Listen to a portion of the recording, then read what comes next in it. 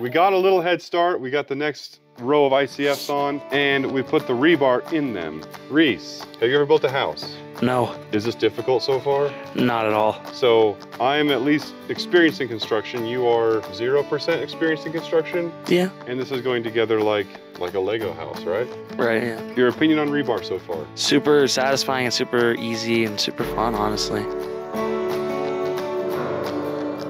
Now it's time to find windows, because we're at a height where the windows will be starting. I know there's a window here somewhere, and it's 5 foot 2 inches from over here. Well, the rough opening for this window is 5 feet wide. So if we measure 5 feet over, that puts me right there. Now I want to find out where the bottom of the window will start. Fortunately for us, the architect designed this home to where the top of the windows will be the same level as the top of the doors. This board that Reese is holding goes to the top of the door over here. Now, I know that this window is also, it's 5 feet wide, but it's also 4 feet tall. So if I come down from the top of that board 4 feet, now I have found the bottom of the window rough opening. Hopefully that makes sense. If not, it doesn't really matter, because if you're building your own house, you're gonna have your own techniques and different ways to find what you're looking for, but this is what I found works for me here. I'm gonna make sure that these foam blocks are nice and firmly pushed down. Go up a little bit, down a little bit, right there. And that's the bottom of the window. There's the side. And there's the side. I need to cut this out. Then, similarly, find all of the windows all the way around the house, mark them in a similar fashion, and then I'm just gonna cut them all at once. The walls are coming up pretty high right now. A good framer could probably frame these exterior walls just as fast as I'm doing this. I cut these pieces of rebar. There's a window there, there's a door here. I couldn't fit a 20-foot stick all the way between them, so I cut it to length. Setting it down in this channel here, and I'll show you why. This rebar just kinda snaps into place. On the bottom courses, I've put one out on the outside and the inside, but on these courses going up, I'm only putting 1 stick of rebar per level, and I'm alternating. This one will go here, the next one will go here, and the next one will go here, and back and forth. I don't have an extra piece of rebar sitting here with me, but pretend like this is a piece of rebar, and I need to put a vertical piece of rebar in the wall. Because these are spaced apart, I can actually fit another piece of rebar vertically all the way up between them. So it'll just sit there like that. It can't really go a whole lot of places.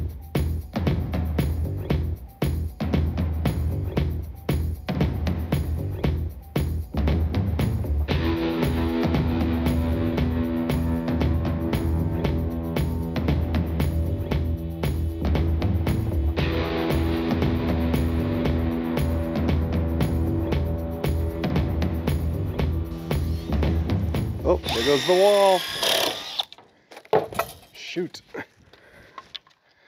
There's the wall. The wind sucks here, man. And this is just temporary. Now that that layer of rebar is in, it's time to put another layer of this on. This really is a DIY friendly job. So I'd say if you're not good at woodworking or framing, this might be the way to go.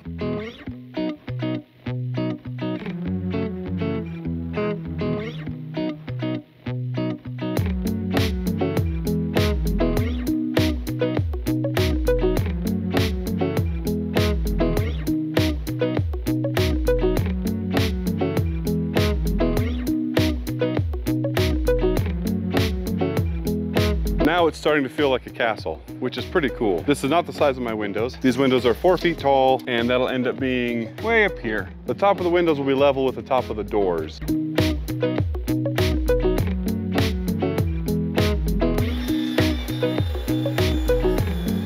My blade doesn't go quite deep enough to cut through all the foam. It's just millimeters off. So, and that's it.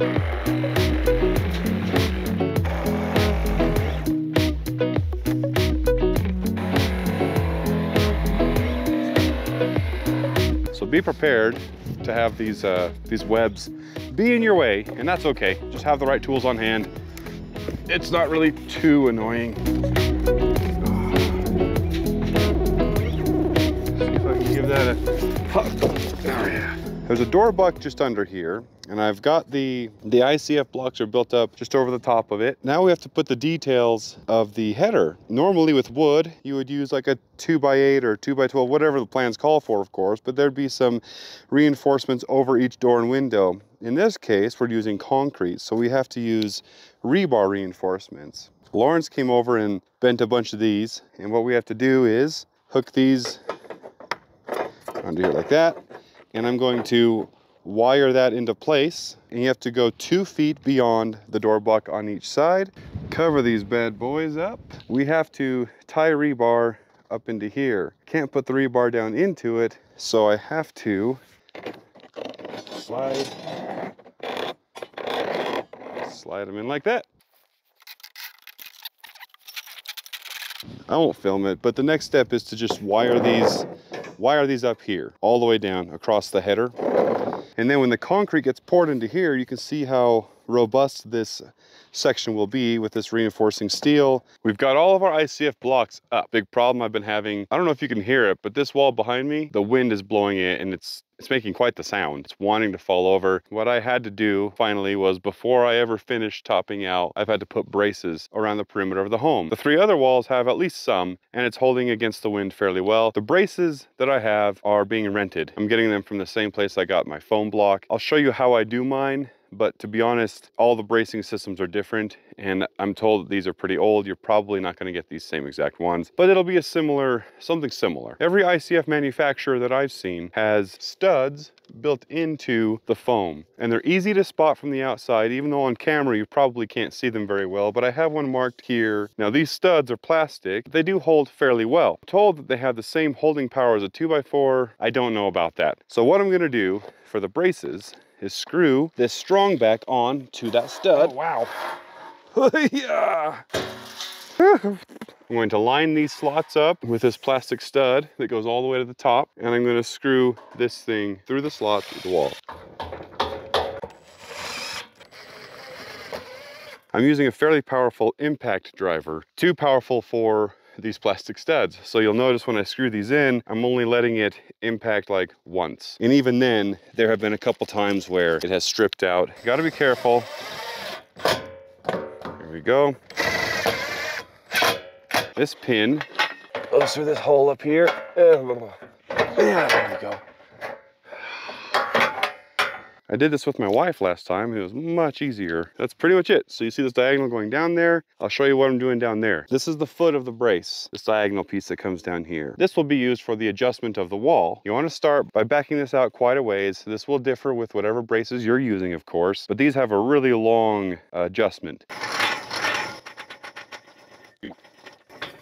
Because I don't know how plumb that wall is now, I'd like quite a bit of adjustment in either direction to begin with. This is one of the leftover concrete stakes. And a nail, a framing nail. Put it in one of the holes. I'm using it to anchor this down to the ground. So now this isn't coming out. The nail is just putting enough pressure so this foot doesn't come up and down. Next step is take my long level, put that up against the wall. Honestly, this wall is pretty dang level already. If this wall had to go in, I'd turn it this way. If it had to come out, I'd turn it this way. And that's pretty level. Now what I'm going to do is put all of them on this wall and then come back and level the whole thing from one end to the other.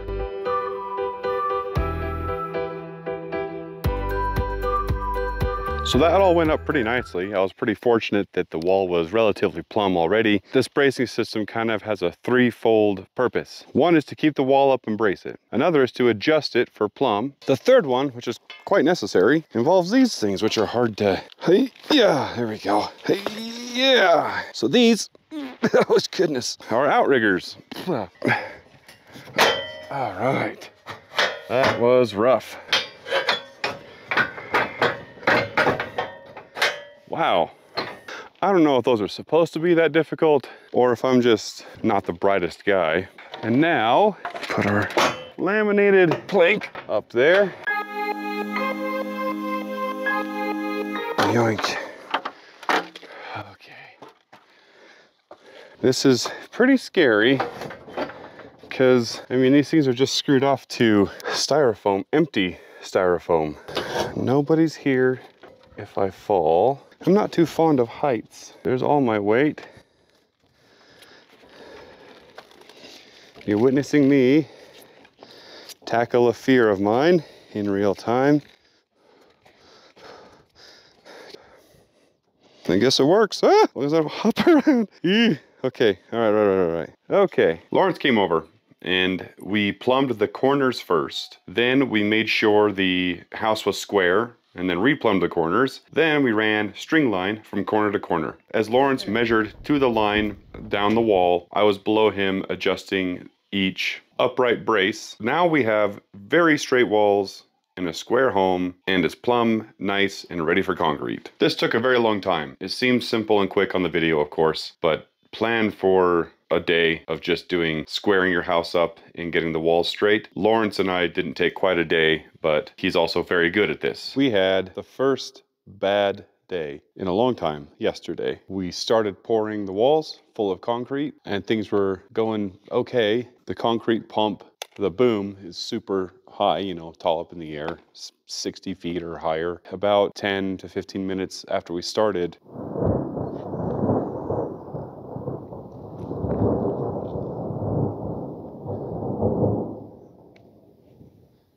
lightning. Lightning's, I don't think it struck anywhere near us, but it was so close that even over the sound of the generator, the two vibrators that were going, the concrete pump, the concrete truck, it was loud. Like it shook the whole job site. We all knew that we had to stop because if those big concrete booms get struck, obviously the trucks get ruined or someone gets hurt or worse. I had to call and cancel the remaining trucks, but I had to still pay for them. Let's move on though. What this does do is it gives me an opportunity to show you guys the penetrations in the walls. These are going to be filled with concrete, obviously. This, which I've installed, this is the dryer vent, and here's the PVC pipe, and this thing is removable.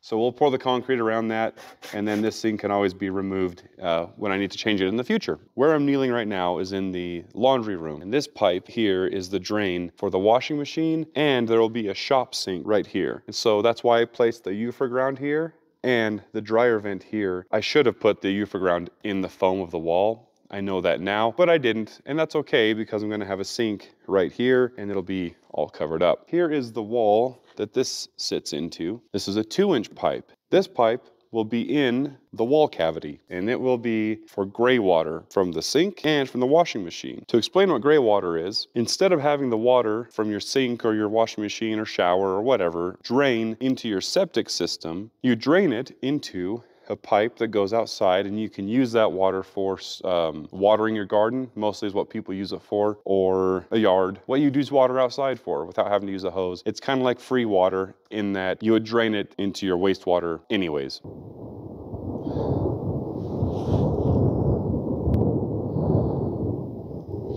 We also decided that we're gonna want hoses on the outside of the house on at least 3 of the 4 walls. And so that's what this is for. This is a 1-inch pipe. From the outside of the house, we will insert the hose bib, and that pipe will stick out here, again, inside of this wall, where we can plug our PEX pipe to it, feed water to the hose. We have 3 of those. Each of them are in walls. I'm standing now at my front door, and you can see the piece of wood here, here, and there. And all 3 of those are penetrations, pipes of some sort that I put through the wall for some reason. I screwed these pieces of wood over the top of them to protect them from blowing out or moving in weird ways while the concrete's being poured. This one here is already encased in concrete, so I'll take it off and show you guys what this might look like and why I did it. And hopefully it didn't fill up with concrete. And it did fill up with concrete. So as you can see, there is a gray pipe right here going through the wall within 30 inches of the front door. And the reason this is here is so I can run wire outside to the outdoor electrical outlet that is required by code to have near the door. If I were to uncover that one and that one, you'd see roughly the same thing. Up here is for electricity. That'll run a light out under the front door cover entrance area. So there's a 3-inch pipe, and this is for ductless mini split head unit. Gonna go right here, and the lines that feed the head unit from the outside are gonna go through this pipe. Now there's a drop on this pipe, you know, through the 13-inch wall, it drops a little over 1/4 inch because this thing needs to drain outside. I have 5 of these spread throughout the home because that's how many we're going to put in our house to heat and cool the home. So I'm not gonna take you through every penetration that I have in my home because your house is gonna be different. It's gonna be laid out differently. I just wanted to show you a little bit of what my plan was for my house.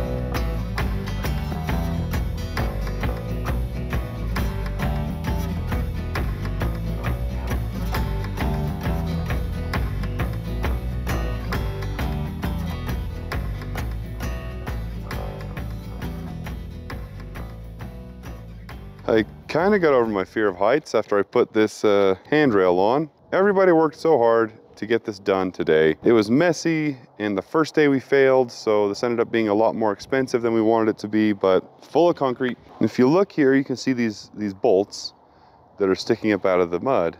Those go down into the mud, and they have an L at the bottom. They're called J bolts, but they're shaped like an L so that we can put the top sill plates on, which are boards that'll just sit on here for the trusses to connect to. Lawrence did an amazing job. He finished this thing using a laser, and he finished it and checked it, finished it, checked it, and it was pretty tedious, but he finally got it. You know, it's perfectly level all the way around. I'm gonna show you some of the problems that happened here. So as you can see here, this corner piece moved that way.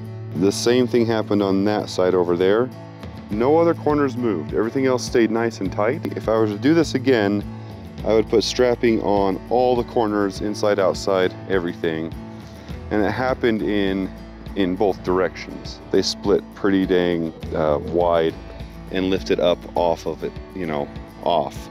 And here is another major problem we had. So the foam here blew out and the concrete is keeping it blown out. I decided to not mess with it. We caught this far too late, and I decided to leave it alone, let it set up, and I will tear all this out, grind up the concrete, and patch it up with foam again.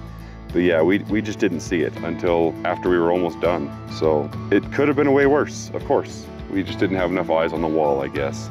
And then the last thing I want to show you guys, and you can't even see it on the camera. If you look behind me here, you can see how messy the pour was. It got everywhere on the wall. Not just on the wall, but it splashed down onto my floor as well. My nice colored floor that the concrete team worked so hard to get, you know, beautiful, now has gray splotches of this concrete on it. And we tried for a good, I don't know, hour and a half. Wire brushes, and my buddy even brought over a powered brush that just was pretty gnarly. We got some of it off, but most of my floor is now splattered in gray concrete. It is what it is, and we are in a hurry. I should have gone with my instinct and covered my floors. I was advised not to, but yeah, cover your floors the second you can. Stay tuned though, because the next video, we are setting roof trusses, and we're excited.